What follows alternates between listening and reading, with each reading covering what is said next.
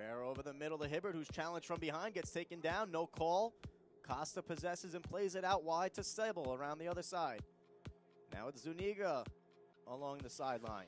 Zuniga going one-on-one, beats his man, left-footed cross into the middle, headed in the net! It is in the net! Alejandro Penzini does it again! His team leading, 6th goal of the year. To Joseph. Joseph passes all the way back. He's challenged a little bit by Laurent, but then a good job by Hans to pass to the open man, Sawane. Yeah, good job by Hans to change fields there. Nothing going there on the right side. Let's come try the far side here. Sawane pressing the issue on the left side now.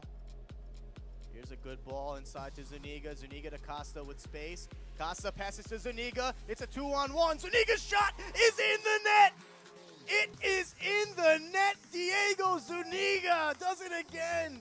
And Adelphi set that up beautifully, controlled the ball for about a minute and a half there, and eventually getting it to Zuniga, had a 2-on-1, said, I'm going to take the shot this time. I'm sick of assisting, and he puts it in the back of the net for a 2-0 Adelphi Panther lead. This kid, Laurent, he is fast. He may be small, but he is quick up and down the sideline. I wasn't able to control it there. Yeah, to be able to play on this level of soccer, you need to be one of two things, either big and strong or super fast. And Laurent lacks the size, but certainly has the speed. And Penzini finds Huber, he's in! The shot is in the net, off the post! It is in the net!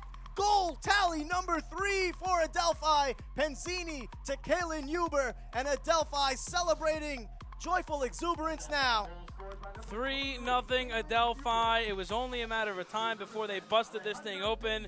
Penzini with a great move, and he talked about being big and strong. He willed his way past the defender. A great touch pass to set up CAELAN Huber, who knows exactly what to do with that one.